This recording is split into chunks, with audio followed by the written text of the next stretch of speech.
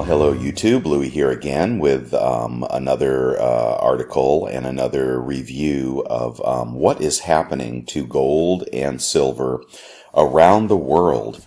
And happy Saturday morning. I hope you're having a great weekend. If you're in America, a nice 3-day weekend. Pardon me while I take a little sip of my coffee. All right, now on to the news. This is really interesting. You may have caught this article, or it may have slipped by you, but S&P is slashing Argentina's debt rating into junk territory.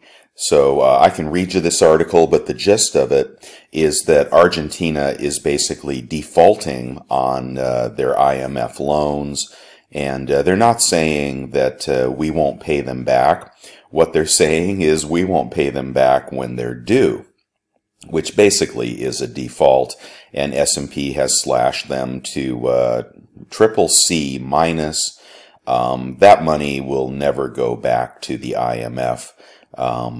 You know, when somebody says they're going to pay you back the money and then they can't do it, but I'll pay you later, a lot later, that basically means you're not getting the money back. But this does allow the IMF to turn a blind eye to it and act like it's still good debt.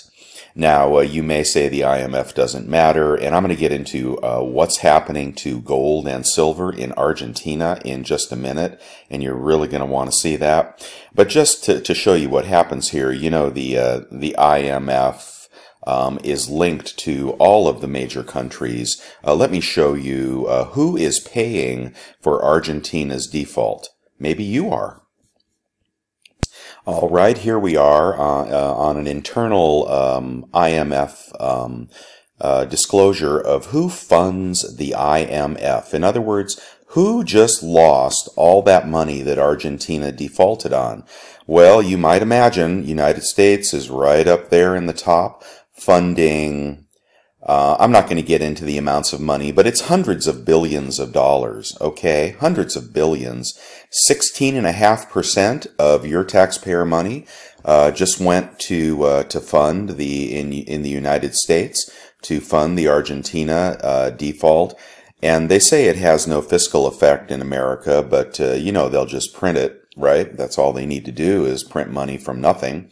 I'm not sure if United Kingdom actually pays that, or they print the money through quantitative easing. But 4% of your money in the United Kingdom has, you have funded 4% of the IMF in the United Kingdom. And it pretty much goes according to the size of your economy. So the bigger economies, Germany, France, let's see, Spain, 1.2% funding. They put every country in here, so it's hard to find the biggest ones right off the bat. But you can probably guess what they are. One second. Some countries fund and borrow simultaneously. And of course, you know, the biggest borrowers are going to be countries like Greece, for example. 3% of the IMF is funded from Italy, if we have any Italian viewers. Nearly 3% from India. Again, just looking for the larger pieces. 4% from France, and so on. Egypt is another failing economy that the IMF is funding with high inflation. These economies all have high inflation. I wanted to get to Germany. Somehow I missed it. Hold on. And Germany is a very big economy, so FG.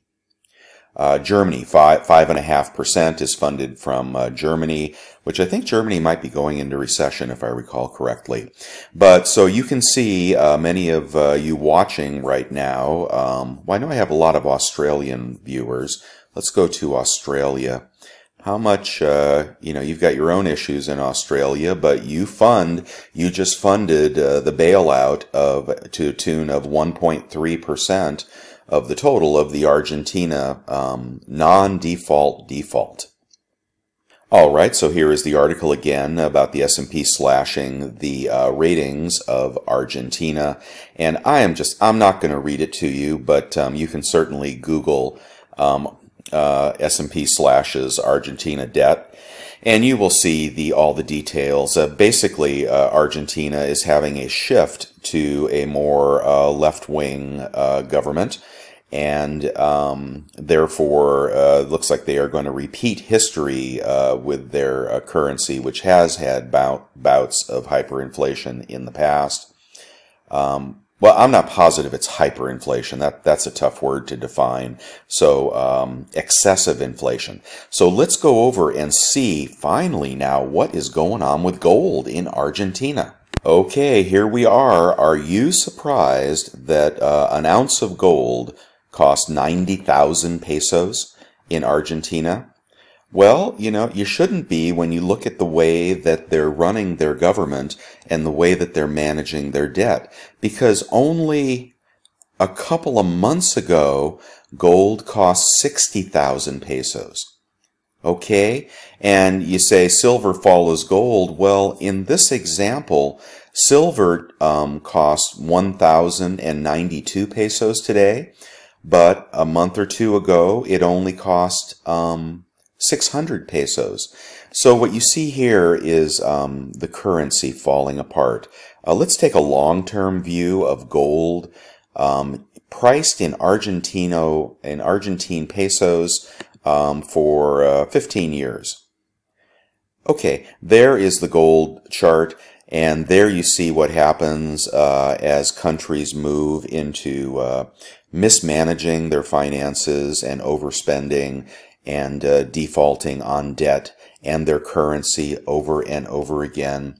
So the question here is, Argentina, what is it, about 1 peso to the dollar or something like that? I'm sorry, 1/10 of a peso to the dollar or 1/100th of a peso to the dollar. I don't recall offhand. Hold on one second. Okay, I went and got that fact. As I speak, it takes 59 pesos to buy $1. So you can see what's going on there. And a couple of months ago, it would have been 40 or something like that. And a couple of years ago, it would have been 20. But do you see the rapid loss of purchasing power of the Argentine peso? And what is keeping them even? And now, if you just hold pesos, the cost of groceries and the cost of rent and utilities and so forth has just gone up significantly, right?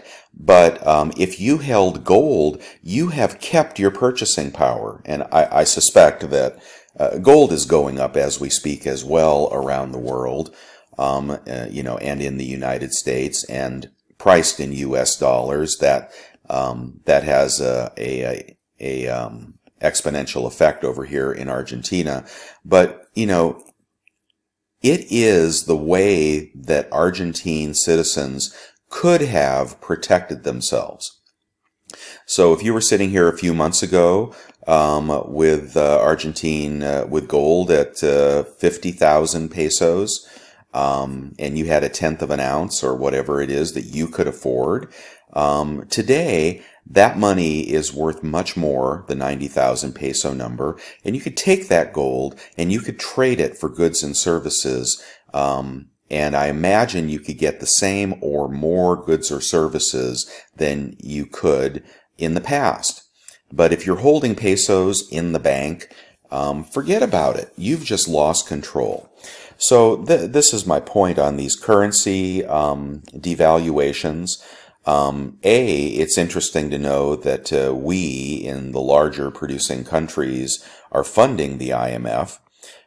B, it's interesting to know that they are allowing their the countries that have taken loans to default without calling them defaults.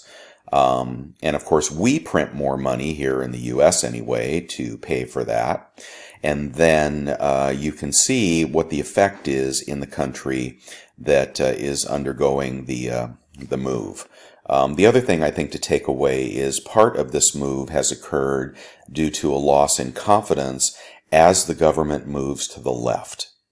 So we haven't even begun to experience in the United States, and possibly in other large countries as well, more substantial moves to the left in politics, which will cause a further deterioration in confidence in the soundness of our currency. Not that conservatives are that much more trustworthy when it comes to our currency, perhaps not at all. But that also has a magnifying effect when the citizens lose confidence in the currency. But here you are. If you're in Argentina, please go out and buy some gold today or some silver. Please do that for yourself, because if I were to put this chart, okay, I got to do this just to show you what will happen next to Argentina. Okay, here we are, guys, in end game, right? This is the Venezuelan bolivar, and what you see here is the price of gold, and I don't know if the bolivar has any value left at all. I know they keep adding zeros to the money and so forth, and I'm not going to do that story at the moment. But here is the end game of really all fiat currencies over time. Just takes some of us longer to get here. So before the bolivar, I guess, became worthless, it was for a time worth $3 trillion. An ounce of gold was worth 3 trillion Venezuelan bolivars. An ounce of silver was worth 3.8 million bolivars. Okay, this is a currency that people were trading for goods and services and chickens and cows and rent and so forth. And believe me, the citizens of Venezuela wish they had a little silver and a little gold, and probably some food stockpiled as well. So that is end game, right? That's it. That's where this is headed. This is going to be the chart of Argentina. This is going to be the chart of Greece.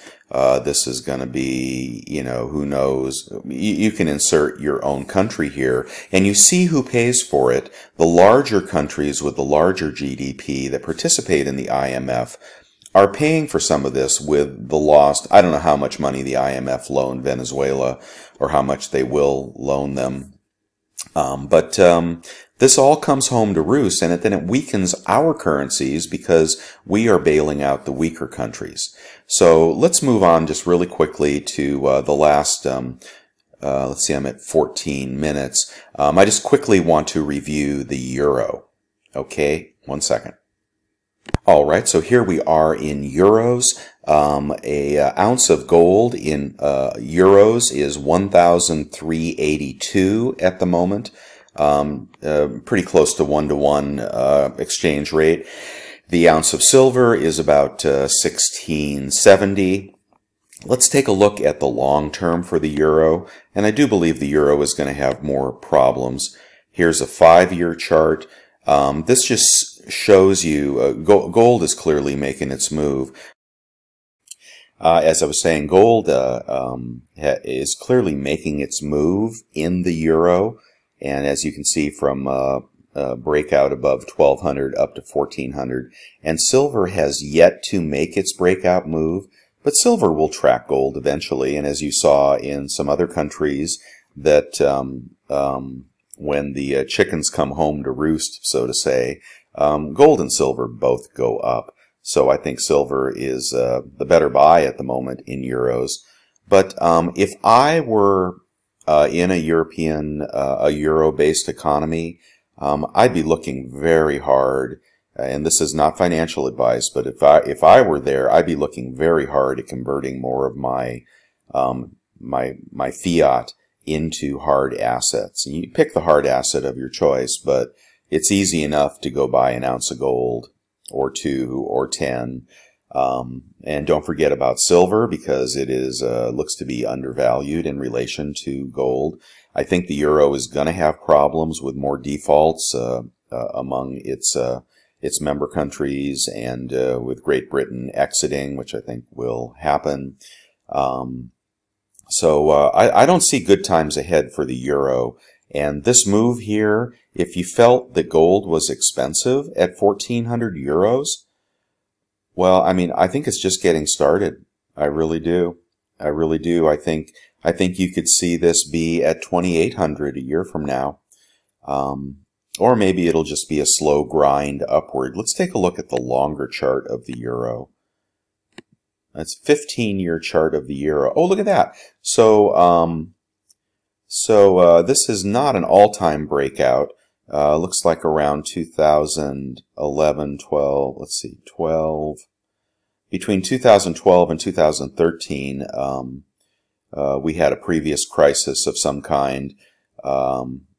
Oh, well, that was the Great Recession. Okay, so we know when recessions hit, that's going to be hard. That was hard on the euro before, and gold inflated. That's when gold was nearly 2,000 an ounce in the United States. Here we are with gold only at about 1,550 in the United States, and we have reached the same level. This is telling. I mean, this is really very telling that back here, our gold was around 2,000, and in euros, it only got to 1,400. Now our gold in the United States is 15 something, and we're right back to the 1,400 euro top. So I think that lends more evidence to us breaking through 1,400 euros and going much higher as the euro weakens. Let's see what silver looks like on a 15-year chart. Oh, look at that. Silver just getting going. Just getting going. And I know some of your countries tax silver considerably, but look at gold and look at silver. Gosh, what a tremendous opportunity in euros, and it hasn't even had an intermediate breakout over 2017. Okay, well, I was trying to keep this to 15 minutes. I thoroughly failed, but please let me know your thoughts about Argentina and the euro and what you're doing to protect yourself, or whether you feel like this is going to blow over and perhaps these metals will go back down, because they certainly could. But I think there's opportunity in gold and silver. Okay, talk to you guys later. And again, if you like these videos, please consider subscribing. Thanks, everybody. Louis out.